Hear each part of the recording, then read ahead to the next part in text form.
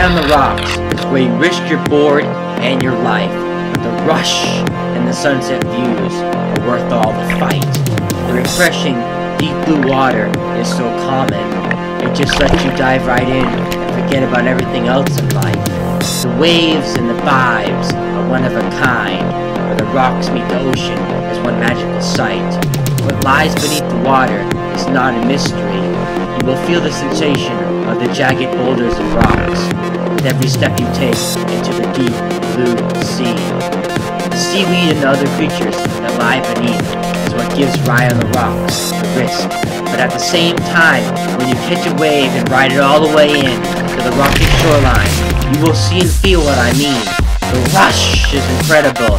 Your eyes have to be wide open and concentrating all the time, because what you can't see and feel will definitely scare you and get your heart rate up there. This is how Rye on the Rocks sets the mood for a one-of-a-kind adventure into the unknown, the deep blue